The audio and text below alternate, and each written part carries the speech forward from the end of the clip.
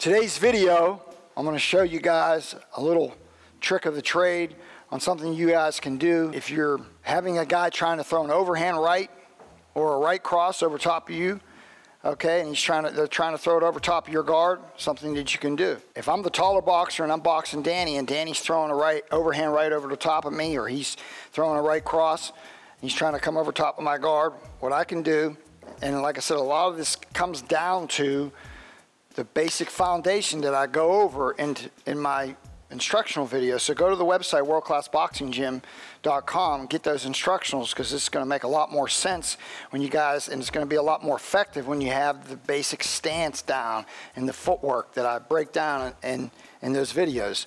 Okay, so what I'm talking about is my left shoulder's higher than my right shoulder. My head's over my right foot, and I got the distance and I got the height and reach on him, and he's trying to throw a right hand over the top of my guard. Okay, he's a boom. He could hit me with that. He throws it overhand. He could throw it overhand right. Boom, he's throwing it overhand right. Okay, so what I can do, okay, I got more distance to be able to deal with that because of the basic stance. Okay, I got more distance to be able to handle that. If I'm on my front leg like this, he could throw that right hand, overhand right. He could throw the overhand, boom, I'm closer to getting hit. Okay? Now, if I put myself, see that's squaring my shoulders up more, I'm on my front leg more. Okay, now when I put my weight on my back leg, I can point more. Now I got this left shoulder higher than the right shoulder. Now when he tries to throw that shot, all I got to do is throw that hand right to his ear, and now I'm going to stop that punch. Okay, now all I'm doing is I'm bowing to the right at the same time I'm doing it. And there's no way he's getting that distance. And now I got my hand in the position, I can hook him behind the head, I can throw an uppercut, I can go to the body, I can do whatever I want to do.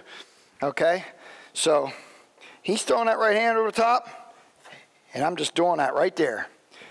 His punch is coming, and I'm right there like that.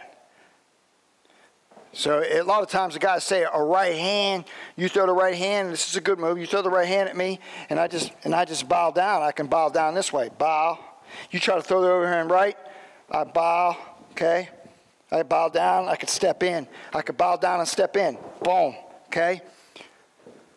You throw a straight right hand, of course I can roll it, I can block it, I can roll with it. Like I said, if you try to throw something over the top looping, I can step in and bow down. I could step in and bow down. Okay, so that move is a little bow, and you put in the arm right in between. Okay, so in other words, you're throwing it, and I'm going here. Okay, you're throwing it over the top, and I'm just there. You try to throw that over the top, and I'm there. Now I can hook you. Very slick move. If you try to throw the overhand right, when I bow, look at that. See that?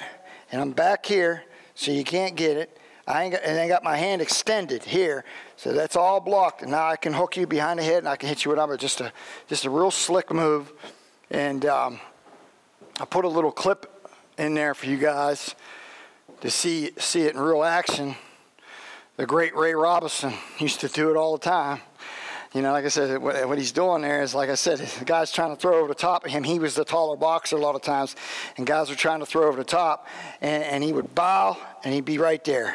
He'd go like that. He'd bow down. He'd go like that. Now he's got you here, and he's able to throw the right uppercut in there. Do it again. He's going here. Boom. Now he's able to throw, boom, right uppercut. He's able to control you, hook you with his hand, and throw the right uppercut. All that kind of stuff. If the guy just throwing like a right cross over the top, he just bowing down like that, okay? And now he's able to step in, boom. And he's able to hook you behind the head. He got his hand back there, and he's able to do all that. And he can control you. He can do this. He got here like this, boom. I could turn the guy. I can do whatever I want to do with the guy, okay?